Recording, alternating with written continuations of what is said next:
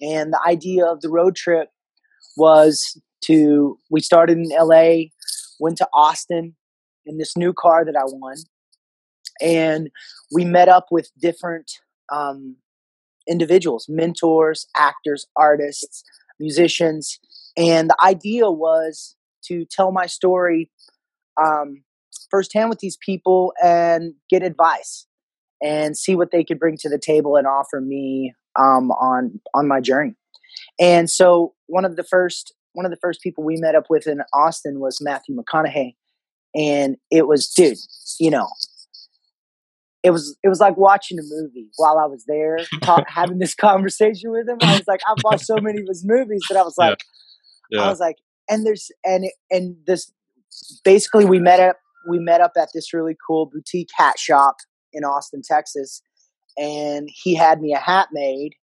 And as they were making my hat, we sat down on the couch and we sort of just talked story and just, oh, nice. I told him, you know, about my family and about me trying to create balance with, you know, career and family. And we talked about that and all kinds of other good stuff. Mm-hmm. And it was incredible, man. It was, that dude is the dude's got the mojo for sure.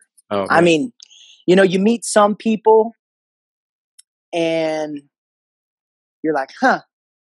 But with him, it was like, okay, totally get it. This dude is the most self-directed. He's super brilliant, super smart. You know, meeting Matthew McConaughey must have been like the icing on the cake on top of everything, man.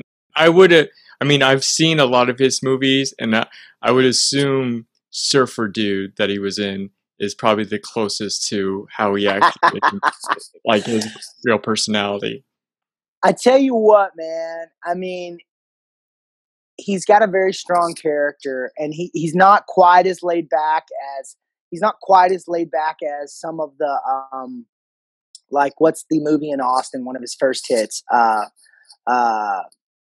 forgot what Dazed and Confused, right? Okay. So he's in Dazed and Confused, and in that, he's like, you're super cool, dude. And he is super cool, but you can tell that the dude is legit.